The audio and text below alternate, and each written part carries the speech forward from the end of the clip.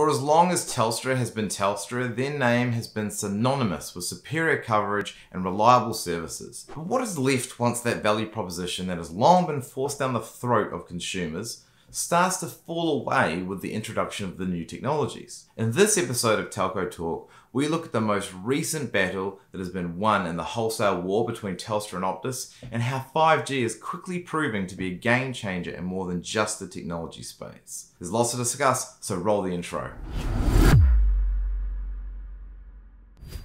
Hello, Jeremy Tyree, Managing Director here at Redify. We solve complex and everyday telco challenges for enterprise clients and also like to break things down in telco news in Australia. This week, Macquarie Telecom Group Executive Luke Clifton has announced that Macquarie Telecom will end its existing relationship with Telstra and switch their mobile platform over to Optus. This $34 million multi-year deal provides 5G and all legacy LTE technologies, further highlighting the focus and importance of the 5G network that is playing in 2021. With Optus currently having more than 1,000 live 5G sites covering more than 830,000 households across metro areas, this is already rivaling the Telstra coverage that is currently only about 1 million customers connected. Optus has recently gone so far as to claim that their 5G network is faster than their rival, suggesting an almost 25% performance benefit, but are yet to clarify whether that's simply because they have less connected users or have found some way to actually improve a network. Macquarie Telecom noted that they are backing a winner. This is a familiar tune and sentiment of late, and calls back to the recent announcement that Aussie Broadband had to also make the switch from Telstra to Optus mobile networks. While Aussie Broadband only has around about 19,000 mobile users, they are certainly the cool kids on the block with their recent listing on the ASX and their dominance in the consumer space over the last 24 to 36 months.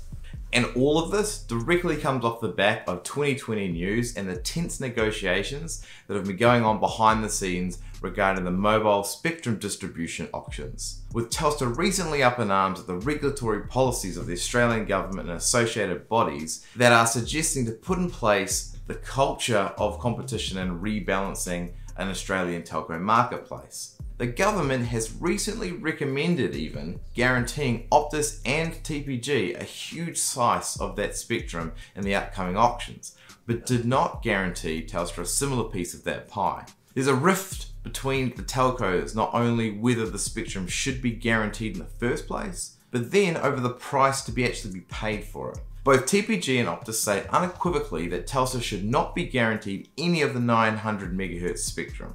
Further, TPG argues it should be guaranteed the spectrum at the auction's starting price.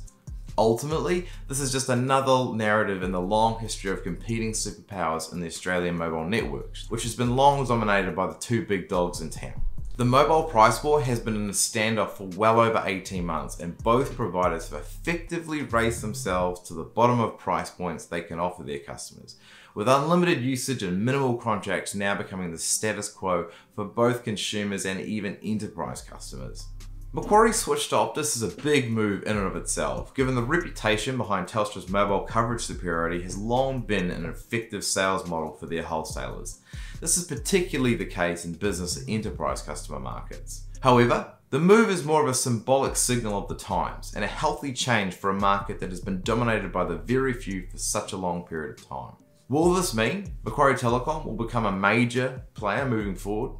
Perhaps. But in reality, the move to 5G is in a similar breath and will have a similar impact than that of the NBN service providers.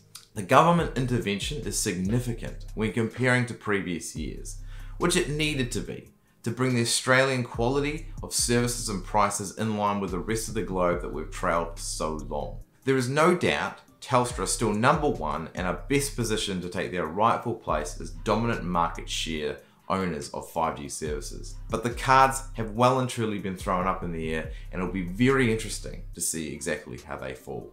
For Redify, we are positioning our customers for the 5G revolution here in Australia and the ever-increasing competition in the mobility space. While the majority of our customers, being enterprise and government, remain with Telstra or Optus for the perceived benefits and assurances, we will be looking to increase our customers' presence with the Telstra and Optus wholesalers once this 5G network has sustained itself, and over the coming 12 to 18 months will be looking to take advantage of the 5G technologies and the continuous pricing of optimization models we produce every single month for our customers. So what do you think?